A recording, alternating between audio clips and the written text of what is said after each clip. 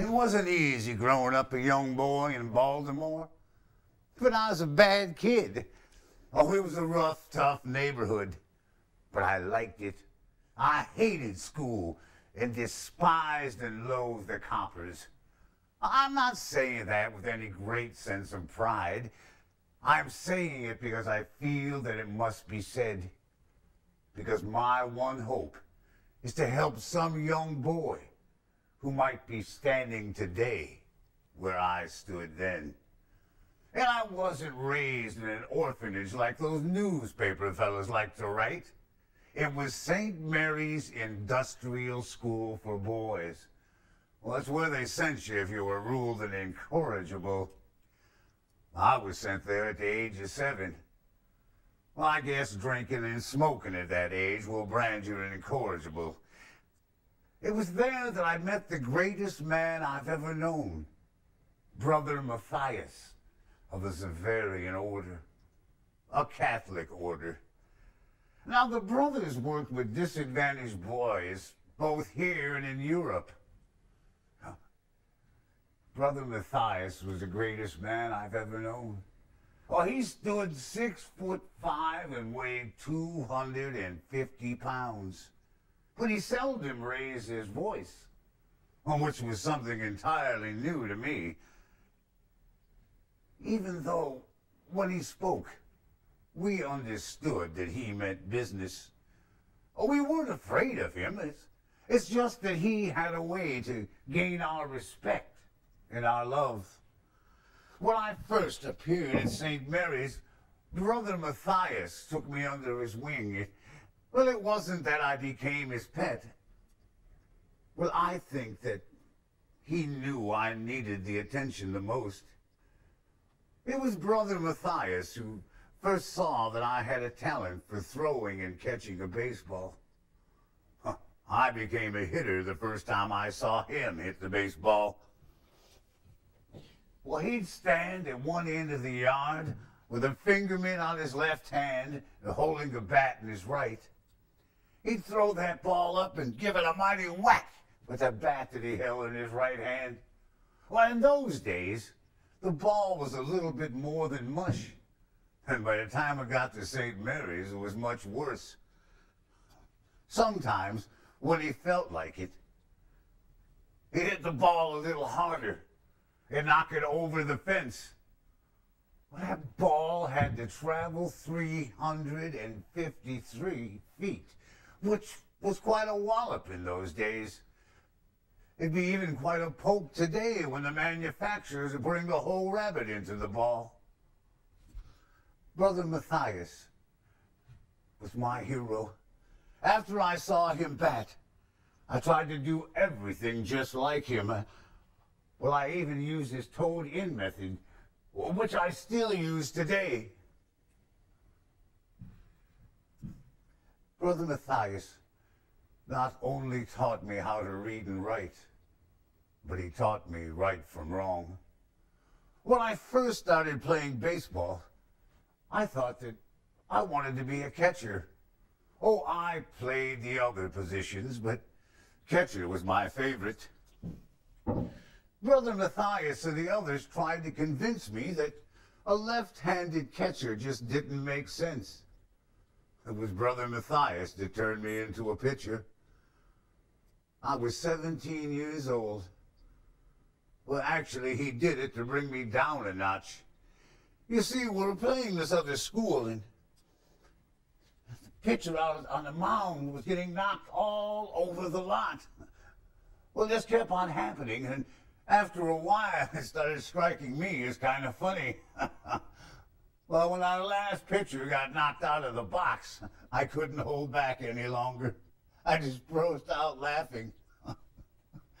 Well, Brother Matthias come running out of the dugout towards the catcher's box and said, "What are you laughing at, George? What's so funny?" Well, I said, "That guy standing out there on the mound." And I doubled over with laughter. Brother Matthias just stood there and didn't say anything and just looked at me. Well, after a while, he said, "Well, all right, George, you pitch." Well, I stopped laughing. Well, I've never pitched before, I said. I don't know anything about it. He said, you must know something. You know that your friend out there isn't any good. So you go out there and show him how it's done.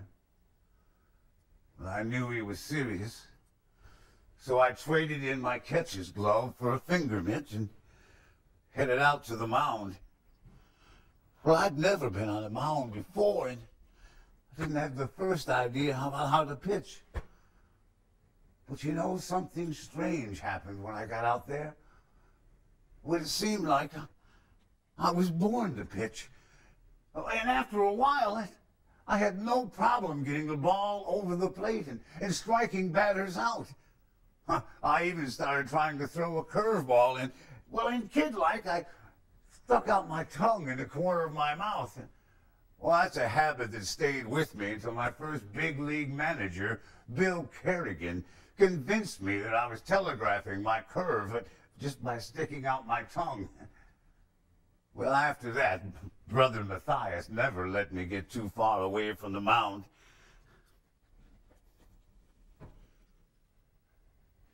I'll always think that Brother Matthias was the father figure I needed. Now, I've understood that most fellows who go to school in the manner that I did, later on in life, either refuse to talk about it or put it down, but, well, I'm as proud of St. Mary's as any Harvard man is as proud of his school. And if you allow me to get crude for a moment, I'll pop anybody in the beezer who speaks up against it. When I graduated from St. Mary's, tailoring was to be my trade, but baseball won out. Jack Dunn of the minor league Baltimore Orioles asked me if I wanted to sign a contract. And then he started talking about money. I said, you going to pay me to play baseball? $600 a year, he said.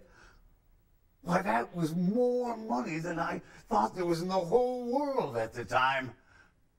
Well, since I was sentenced, or I was put in, to St. Mary's until I was 21, Mr. Dunn had to become my guardian. So I couldn't leave the school until late February that year. When we arrived at the train station, most of the older players didn't talk to me, which was all right.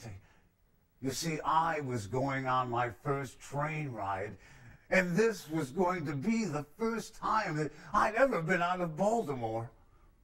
I didn't sleep that night, wondering about what was going to happen in the morning and what was going to happen the rest of my life. Well, there was another reason that I didn't sleep. You see, one of the old-timers pulled the oldest trick in the book on me. You remember how they had those little hammocks in the sleeping cars for you to put your clothes? Well, he convinced me they put it in there so that I could rest my arm overnight. Well, when that train pulled into the station the next morning, the Baltimore Orioles had their first injury of the year. A rookie by the name of Ruth had a sore and stiff arm from giving it so much care. When we got off at the train in Fayetteville, North Carolina, I realized it was much warmer there than in Baltimore. Well, I guess I should have studied my geography more in school. Dunn came over to me and said, hey, kid, since you're not going to be getting any of your money until after the season starts, I'm going to give you an advance of $5. Why, that was more money than I'd had in my pocket at one time in my entire life. Oh, and things just kept on getting better. That morning when we were sitting down at the restaurant and going over the menu, one of the players leaned over to me and said, hey, kid, order what you like.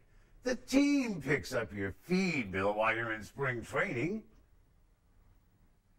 You mean I can order whatever I like and I don't have to pay for it? Well, I was on my third stack of wheat cakes and my third slab of ham when I noticed the rest of the players were just looking at me. George Pippin, a newspaper writer from the Baltimore Sun, said, if I hadn't seen it with my own eyes, I wouldn't believe it. Well, I said, a fella has to be strong to play baseball, doesn't he? Well, later on, when Dunn came by, he saw the ruins and said, hey, George, there are 27 other guys on this team. Save some for them, will you? Well, I got the nickname Babe early in those days. Well, it seems like Dunn was always bringing in young players and trying to develop them. Well, that morning, he had to lead me from the clubhouse to the pitcher's mound. Well, I was so proud of that Orioles uniform. I was as proud of that as I was my first pair of pants. All the players said, well, look, here comes Dunn and his new Babe. Well, that started it, I guess. But the real clincher came later. Oh, it got to be quite a joke how I walked around starry-eyed all the time. Well, I'd even get up at 5 o'clock in the morning and go down to the train station just to see the trains come in. But you can bet I was always back in time to be the first in line when the restaurant opened. Up until that time, I had never seen much mechanization. But the elevator at the hotel was one of the most wonderful machines I've ever seen. Oh, I'd stand there gawking for hours, watching it go from floor to floor. Well, finally, I couldn't take it any longer. So I bribed the operator with some of the money that Dunn had given me to give me a chance to operate it. Well, I was on the 3rd floor with the doors wide open, taking it to the 4th floor, rubbernecking up and down the hall. Within a few seconds, my career, in fact, almost my life, ended when one of the older players yelled out, "Get your dang fool head in, kid!" And I did. Well, just in time. Well, when Dunn found out, he chewed the stuffings out of me. And what he didn't say, the older players said for him. Well, one of them finally said, well, you're just a babe in the woods. Well, after that, they called me Babe. Well, that year, Baltimore, in the International League, even though we were in first place, was having a hard time drawing a crowd because the Terrapins of the new Federal League were doing really well at the box office. So in June, Dunn had to start selling off some of his players. He sold Jack Egan and myself to the Boston Red Sox. Well, when I got to the Red Sox, I guess they had heard that I was kind of a wise guy and didn't have any respect for older players. Well, that wasn't true, you see. It's just that I wanted them to understand that I was as good as any other pitcher on the Red Sox. The one thing they didn't like the most was the fact that I insisted upon taking batting practice. Well, one day I came to the ballpark and found that all my bats had been sawed in two. Well, other than that, we got along all right. But that first go-around with the Red Sox, I only lasted a month. I pitched in 3 games, winning 2 of them. One of my first victories came against the Cleveland Indians. They got 5 hits off of me, and we beat them 4-2. Joe Jackson, that great hitter, got 2 of the hits. Well, I think that if Joe Jackson hadn't got himself in the doghouse, he'd have gone down as one of the greatest hitters of all time. Well, that ends my time with the Red Sox, because after a month, they sent me down to the minor leagues, the International League, where I pitched for Providence.